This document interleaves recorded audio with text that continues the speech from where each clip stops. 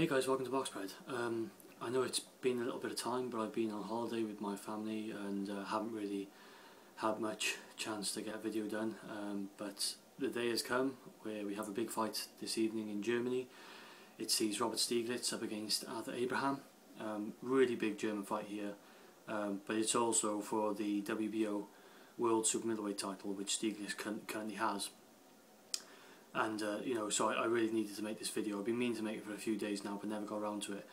But I would have liked to make this video a bit earlier, but as it happens, here I am. It is what it is. So let's get into it. Let's waste no time. I'm picking Arthur Abraham to win this fight by a decision, and I think it could be quite a close fight. But I think Abraham will get the decision. Now let's talk about Abraham. I've not been convinced by him at super middleweight. I'm sure many of you haven't. He was, really strong at middleweight, knocking guys out left, right and centre, really dominant and unbeaten.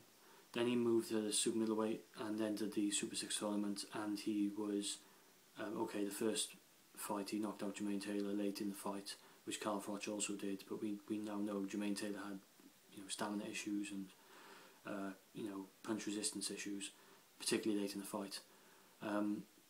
And then he proceeded to pretty much get outclassed by Andre Durrell and then Carl Froch. He's had a couple of good fights in between these fights, and then he lost, to Andre Ward, which no shame in that, getting beaten by decision. And I'm not fully sure if Abraham has been able to carry his power to super middleweight. I'm still, the jury's out on that for me. I'm not sure if he's got the same power at super middleweight as he had at middleweight, particularly against top class opponents. And he is going up against a champion here in Stieglitz who knows what he's doing, and he's a tidy fighter.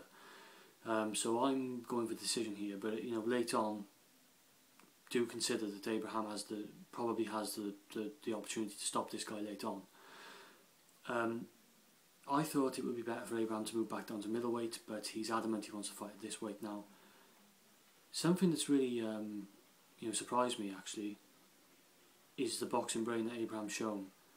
He's actually recognised his weaknesses, and he specifically stated before his last fight against Prater Wilczewski that he has been working on his speed and his explosiveness, basically his movement, I think.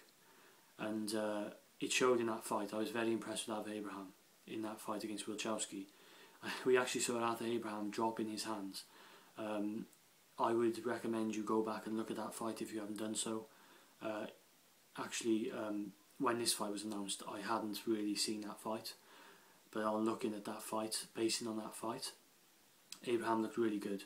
He looked quicker, he looked a little bit more mobile, and he looked like he's been working on that. He's recognised that guys are just coming in there, and there's a blueprint now that you move around and you outclass him, you outbox him. And if you can't, he's the type of fight, always been the type of fighter, Abraham, that when he's either defending or attacking, can't do both at the same time, which is a big flaw of his. But he's been working on that. He was dropping the hands for a few moments in that fight, but overall he looked like he had more of an ability to try and just mix it up a bit more, not be so one-dimensional. He looked a little bit more open in his style, he looked a bit more fluid, he looked a bit quicker. And I think that bodes well for Arthur Abraham, particularly for this fight. I think that he has now chosen this route to get back in, get another world title at this weight, to get a world title at this weight.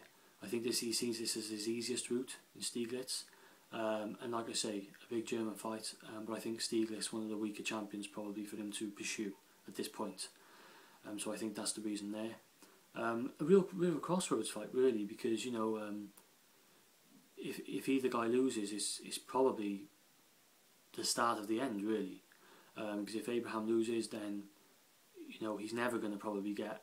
Well, it's going to be difficult for him to get another chance at world level at a world title. And if Stieglitz loses, well, he's had the title for a while, and will he want to bother coming back and fighting for the title again? I don't know.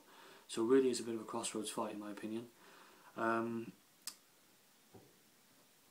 And yeah, like I said, Abraham's been working on his weaknesses, which is a good thing, and I like that about him. Let's move on to Stieglitz now. Just a few mentions about him. For me, Stieglitz does nothing special, there's nothing spectacular in the ring, but he doesn't do a lot wrong either.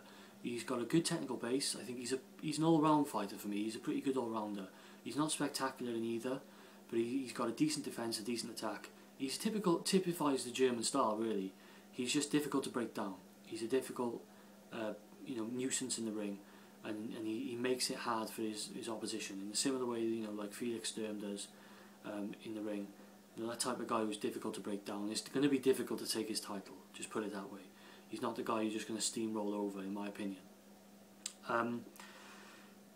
If he sticks to the game plan in this fight, he has the ability to outbox Abraham and get a points decision. We know that Stieglitz hasn't got the biggest power, the biggest punch. He's not a weakling by any means, but he's not got tremendous knockout power. And the fact that Abraham's never been stopped, never really been rocked, from my memory. Stieglitz really needs to stick to a game plan here and look to outbox this guy. Look for the 12 rounds and just try and get a decision against Abraham, which he can do. He has the ability to do it, as other guys have done, other top guys, if he sticks to a game plan. And one thing I'd say about Stieglitz, maybe call Abraham's bluff in this one. Say, if you want to, say you've turned into this different fighter, you've changed your style, let's you do it. Let's make Abraham move around the ring. Let's use the whole ring. Make him chase, then back him up. Stieglitz has a pretty good attack when he wants to, and let's try and throw combinations. The thing you got to do against Abraham, because he's always fought us in a defensive shell, and he's only now starting to realise he has to move out to get some different dimensions to his game. You have to throw combinations at him, make him go into that defensive shell. Because he's naturally, he may have learnt or he tried to learn and change his game, but naturally he's going to go into that shell. And if you can start throwing combinations at him and getting on top of him a bit, and then moving back away from him, making him chase, that's something Stieglitz should be looking to do in this fight, in my opinion. I think he should really call Abraham's bluff and say, I'm going to just fight you like Carl Froch fought you. I'm going to show you, you can't change. That's the blueprint, that's how I'm going to beat you. Maybe that's the best way Stieglitz can go about it in this fight. Don't try and adapt to what Abraham's doing now. Just see it as the old Abraham and maybe call his bluff, go in, throw some combinations, move around the ring. Stieglitz by no means he's not a particularly slick fighter, not particularly a mobile fighter. But in comparison to Arthur Abraham we've known over the years, I think Stieglitz has the movement advantage over him. And that's something he could look to exploit in this fight. What else have I got? I also be interested to see, like I said, that question mark over Abraham's power at this weight. There has been talk of Stieglitz being a bit, what's his chin like? What's his punch resistance like? When he gets hit, how is he going to react? Particularly against a guy like Arthur Abraham, who's known to have power. I'd like to see if Abraham catches Stieglitz, how does Stieglitz react? Does he get hurt? Does he get rocked? Or is he going to take the punches? I would put a bet that Abraham can rock him with some punches. And Stieglitz has to keep that good defensive shell throughout the fight, because he must make sure he doesn't give Abraham a chance, particularly late on in the fight, because he has game-changing power, Abraham. The question mark's still out at this weight for me, but against a guy like Stieglitz from the past, who has been stopped, I think he's been stopped in both of his defeats actually, Stieglitz, so it shows that he can be hurt, and Abraham's a guy who can do that. So that's my take on the two fighters. Why do I think Abraham's going to win the decision in this one? Well, it took me a while to come to this decision because it's not a given. I think Stieglitz has a really good chance in this fight, and it's a close fight. I think he'll be quite close. But I think we're going to see a renewed Arthur Abraham in this fight, like we did against Wilczewski, and I think we're going to see a really good Arthur Abraham. Maybe the best we've seen him, at this weight. I think we're going to see a more mobile Abraham, a quicker Abraham, more explosive. I think he's going to be try and work on that a bit more open. He's going to try and release from that shell a bit more. I think he's going to surprise Stieglitz, and I think he has a good chance to catch Stieglitz and actually get the stoppage here, the knockout victory. But I think he's going to get a decision. I think I'm going to go for Arthur Abraham to win the decision in this one in the close fight. So thanks for listening, guys. Please let me know what you guys think, and enjoy the fight tonight. This is Box Bread, and I'm out.